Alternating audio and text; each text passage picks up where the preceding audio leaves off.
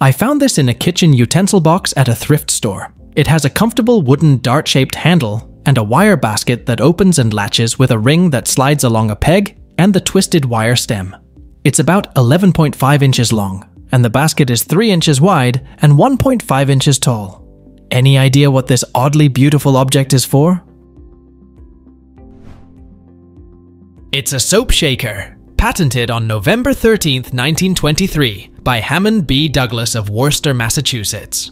You put pieces of bar soap inside, including fragments that have become too small to be used as hand soap, then swish it in a bowl or bucket with water to make soapy water rich with suds to be used for cleaning purposes or to do the dishes.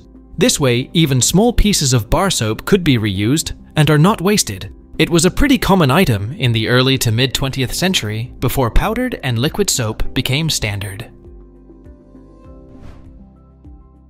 I just bought a property in Texas and found this thing. The top flat part is approximately 3 by 4 feet and 2 feet off the ground.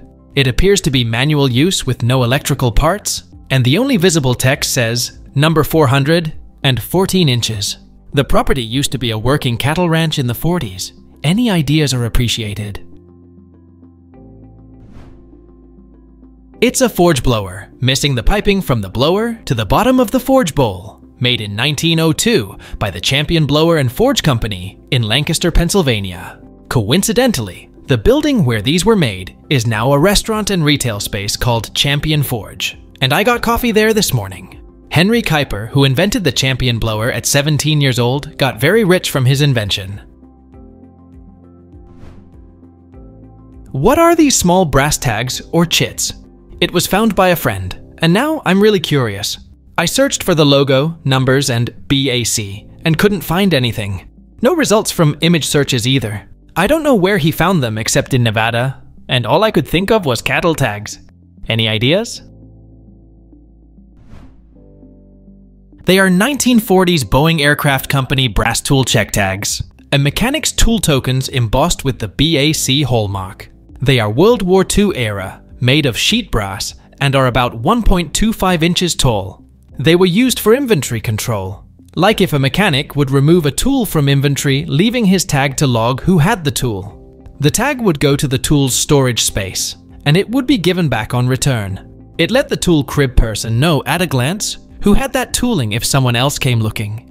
Predates in shop computers by decades. What is this set of metal things that looks like they can be mounted to something?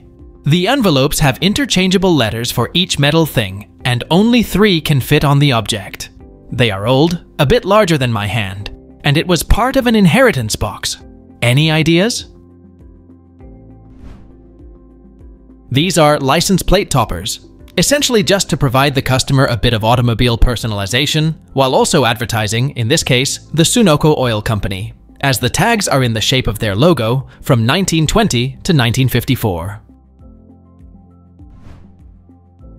What is this tabletop ornate cast iron handbell with a stand? I found it in the attic of an old house built in the 1890s. The total size is about 1 foot wide by 1 foot tall. The bell's diameter is approximately 6 inches across. I have done various combinations of searches for handbell, bronze, cast iron, antique, Victorian, ornate, and monastery with no match. I really appreciate any help you can provide. It's an early 20th century Indian Buddhist 3 Vajra and bell scepter with a stand. The Vajra is a type of club with a ribbed spherical head and is the weapon of Indra, the Vedic king of the Devas and heaven.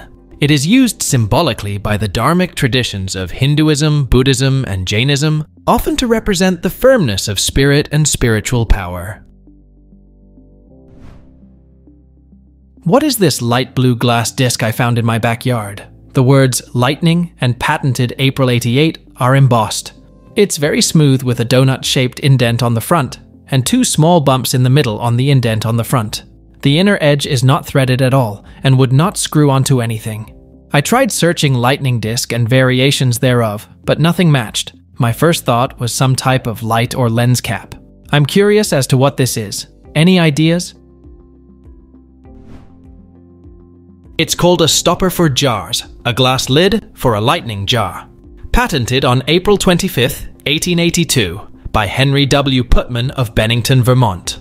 A lightning jar was a type of jar made for home preserving in the first half of the 1900s. It had a glass lid attached to the jar via two pieces of wire, referred to as the iconic wire bails, which acted both as a hinge and a locking mechanism for the lid. A rubber ring was used between the lid and the jar rim to actually effect a seal on the jar. One problem with the jars is that the wire bails tended to lose their tightness. What is this pyramidal wood stack with a pierced metal ball at the top? The owners of a local antique shop were discussing this item when I walked into the shop. They said it was found in a barn in Pennsylvania. The item is one of an identical pair and is fairly heavy. My best guess in this is a horse hitch, being that it was found in a barn, but I really have no idea. Please help. It's a screw jack, jack screw, or barn jack, they are all the same. It lifts up very heavy dead loads. The holes are for turning the screw, and I can see the thread ends in the picture. This one is more rustic than most. It is possible the screw was repurposed from something else. What is this hook on the side of Boeing VC-137B or SAM 970 Air Force One at the Seattle's Museum of Flight? It's maybe a foot long, located on the lower half of the side of the plane, aft of the rear wing. I was able to take the photo from above by walking down a staircase exiting the rear of the plane. I tried a reverse image search and searched for Boeing VC-137B hook and SAM 970 Hook Museum of Flight and a few others, but no luck. What does it do? It's a scimitar antenna invented in 1958. It is suited for use on aircraft or space vehicles. Military aircraft, typically long-range bombers in the 1960s, sometimes used VHF jamming to disrupt the voice communications of interceptor aircraft. This jamming required broadband, omnidirectional antennas, such as the scimitar.